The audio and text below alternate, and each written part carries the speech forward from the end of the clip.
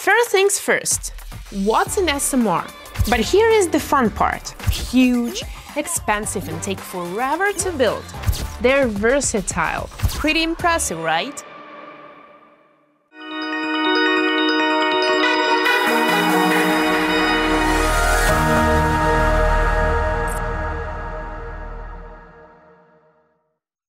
Hi everyone, and welcome back to All Things Nuclear with Diana. Today we're exploring one of the most exciting energy innovations, small modular reactors, or SMRs. What are they, why are they so good for the planet, and how do they actually power our homes? Let's break it all down in a way that makes sense even if you've never thought about nuclear energy before. But before we dive in, don't forget to hit that like button, subscribe, and ring the notification bell for more updates on the latest in nuclear and clean energy. Trust me, you won't want to miss the exciting topics we've got coming up. First things first, what's an SMR? Think of traditional nuclear power plants like massive skyscrapers. They're huge, expensive, and take forever to build. SMRs, on the other hand, are like cozy, high-tech, tiny houses of energy. They're smaller, quicker to build, and way more flexible. But here is the fun part. They can still power entire communities. Here is an easy way to think about the power they produce. A typical SMR might generate 300 megawatts of electricity. Sounds cool, but what does it actually mean? Well, 1 megawatt can power around 1,000 homes in a year. So, 300 megawatt SMR could light up about 300,000 homes. That's like powering an entire small city with just one of these compact reactors. Pretty impressive, right? Okay, so why are SMRs such a big deal? First, clean energy. They don't emit greenhouse gases during operation, which is huge for the fight against climate change. And because they're smaller, they can be placed closer to where the energy is actually needed. They're also perfect for remote communities, island nations, or places with smaller grids that can support a massive nuclear plant. Imagine a town in the Arctic or a tropical island. An SMR could keep homes warm, lights on, and even support industries without needing coal or diesel fuel. Now let's talk about fuel. SMRs can use a variety of fuels to generate energy, including traditional uranium fuel, but also advanced options like high-assay low-enriched uranium, HALEU for short. This type of fuel is more efficient than traditional uranium fuel, because it has a higher concentration of uranium-235, which means reactors can produce more energy while creating less waste. HALEU also allows SMRs to run longer between refueling, reducing downtime and operational costs. Companies like NuScale and X Energy are using HALEU because it provides better performance for their advanced reactor designs, making it ideal for next-generation nuclear energy systems. Another exciting option is thorium, a safer, more abundant alternative to uranium. It's often sourced from mining byproducts of rare earth elements, making it more sustainable. Thorium produces less long-lived radioactive waste, and reactors using thorium are designed with inherent safety features that reduce the risk of accidents. While it's more expensive to develop than uranium fuels, well, because thorium reactors like molten salt designs require newer, more complex technologies. Countries like India and China are investing heavily in thorium because it has the potential to provide a nearly limitless, low-waste energy source. Then there is MOX fuel, which combines recycled uranium and plutonium, often sourced from spent nuclear fuel or decommissioned weapons. The advantage of MOX is that it reduces nuclear waste while repurposing materials that would otherwise require long-term storage. This supports sustainability and non-proliferation goals. While MOX is pricier to produce than traditional uranium fuels due to the need for advanced facilities and strict safety protocols, countries like France and Japan are already using it because it's an effective way to manage and reduce nuclear waste while providing a reliable energy source. And finally, TRISO fuel, a cutting-edge type of fuel made of tiny particles of uranium, carbon, and oxygen. Each particle is coated with multiple layers of carbon and ceramic material, creating a structure that can withstand extreme temperatures and contain radioactive materials, even in severe accidents. This advantage of TRISO fuel is its unmatched safety.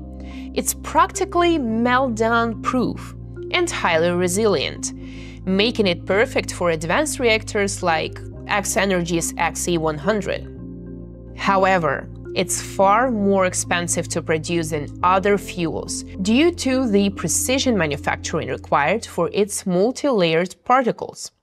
Despite the cost, companies are adopting TRISO because its safety and durability open new possibilities for deploying reactors in diverse environments, including remote or high-risk locations. These fuels aren't just powering homes and industries, they have future application too. For example, used fuel from SMRs can be reprocessed for other reactors or advanced technologies, minimizing waste and maximizing efficiency. Which fuel do you think has the brightest future? Let me know in the comments. And SMRs aren't just for powering homes, they're versatile. Take hydrogen, for example. SMRs can be used to produce clean hydrogen fuel. This hydrogen can power vehicles, industries, or even flights, like what some companies like FGA are exploring for aviation. Imagine a future where flights are powered by clean hydrogen instead of jet fuel, all made possible with nuclear energy. They can also support desalination plants to produce fresh water in arid regions or provide heat for industrial processes like steel and cement production, which are essential but tough to decarbonize. With SMRs, the possibilities are endless. Another big win is cost and flexibility. SMRs are built in factories like cars, so they're faster and cheaper to produce. Instead of waiting a decade to finish a giant nuclear plant, an SMR can be ready in just a few years. Plus, they're modular. You can start with one unit, power a community, and add more units as energy demand grows. It's like upgrading your phone, but on energy scale. Now let's talk about safety, something everyone thinks about when they hear nuclear. SMRs come with advanced safety features that make them safer and more resilient than traditional nuclear reactors. By traditional reactors, I mean the large-scale nuclear power plants that have been in use since the mid-20th century, like pressurized water reactors and boiling water reactors. These reactors rely heavily on active safety systems, like pumps and cooling systems that need power to operate. If something goes wrong, like a power outage, it can lead to major problems, as seen in incidents like the Fukushima Daiichi disaster in 2011, where tsunami caused power outages and cooling systems failures, leading to reactor meltdowns. SMRs, on the other hand, use passive safety systems. These systems don't need external power or human intervention to shut down safely. For example, SMRs are designed to automatically cool themselves using natural circulation or gravity-fed systems. If something goes wrong, the reactors can safely shut itself down without external help. Additionally, SMRs are often built underground or in containment structures, making them secure from natural disasters or external threats. These improvements dramatically reduce the risk of accidents compared to older reactor designs, such as those involved in events like Chernobyl in 1986, which highlighted the danger of outdated safety protocols and human errors. SMRs are already gaining momentum around the world. Countries like the US, Canada, the UK, and China are investing billions into this technology. Companies like NuScale, Rolls-Royce, and Westinghouse are leading the charge, with designs that are efficient, safe, and ready to deploy.